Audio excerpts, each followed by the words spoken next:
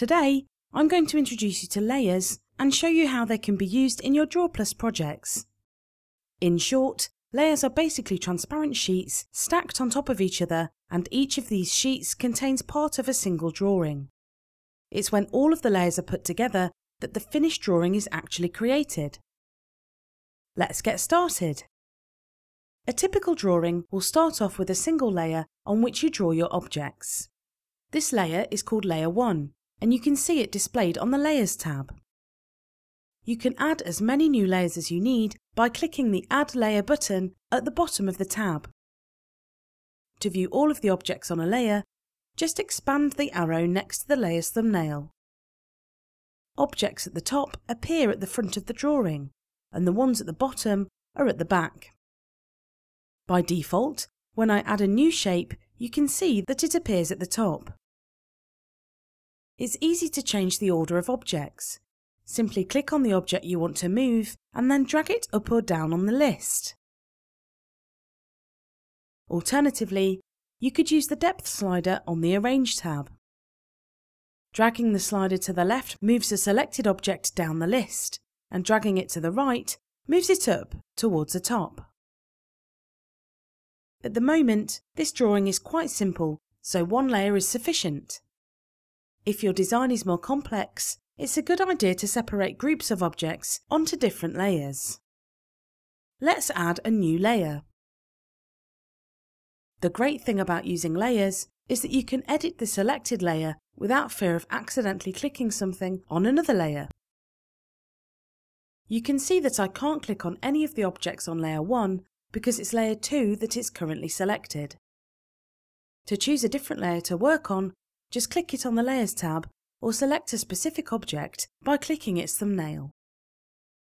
If you want to delete a layer, just click the Delete Layer button at the bottom of the tab. OK, now we'll look at a more complex example.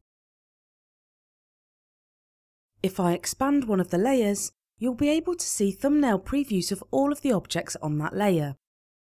For a larger preview, simply hover over the thumbnail. The drawing I'm using to demonstrate this is a DrawPlus sample called Art. It's available from the Startup Wizard, so feel free to open it and experiment with the layers for yourself. The coloured line under each layer's properties buttons indicates the colour which will be used for the bounding boxes of the object on the layer. This is useful if your drawing has multiple layers because you can quickly see where a particular object is placed. These buttons at the bottom of the Layers tab can be used to change the layer order. You can click to move a layer either up or down the stack. If you want to be able to select and edit objects on all layers, simply click the Edit All Layers button. By default, View All Layers is selected, which means we can see objects on all of the layers at the same time. Disable this option if you only want to see objects on the layer that is currently selected. To the right of each layer, you'll see three icons. You can use these to lock and hide layers and assign paper textures.